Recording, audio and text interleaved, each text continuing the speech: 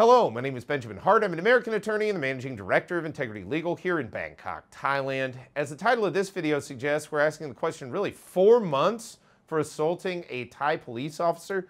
I thought of making this video after reading a recent article from the Thai Examiner, that's thaiexaminer.com. Article is titled, New Zealand Day Brothers Have Landed Back Home in Their Own Country After 4 Months in Detention. Two middle-aged New Zealand brothers returned home after spending 4 months detained in Thailand for a violent assault on a Phuket police officer in March. Their release, involving New Zealand government cooperation, comes as a shock in Thailand. Yeah, I got to be honest with you. Shock is kind of the word I'm using here. Quoting further, news from New Zealand on Saturday revealing the release of two middle-aged brothers involved in the serious assault of a policeman in Phuket is bound to come as a shock in Thailand.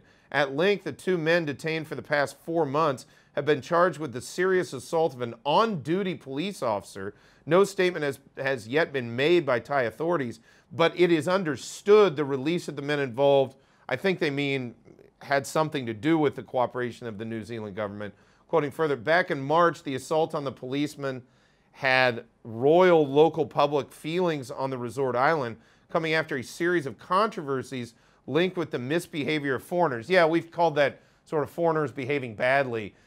Yeah, we saw a spate of this stuff. I'm really surprised these folks have been released and sent back to New Zealand. I have to imagine they're blacklisted, but I don't exactly know what the underlying thinking was regarding this release. You know, there is some level here in Thailand where on some level there's sort of a thought process that goes, well, do we really want to spend a bunch of time and local resources on detaining folks, or do we just want to get rid of them? There may have been some of that going on, sort of a kind of an almost exile kind of mentality. Let's just exile them and they can't ever come back.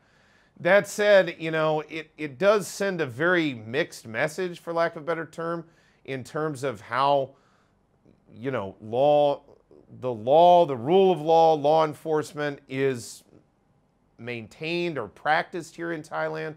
You know, again, I find this very odd that they spent that little amount of time detained. Again, it's my understanding they haven't even had an adjudication in the matter. So exactly how this went down and what was happening, again, I don't even claim to understand it. Maybe we'll get some more insight as time moves on. We'll certainly keep people updated on this channel as the situation evolves.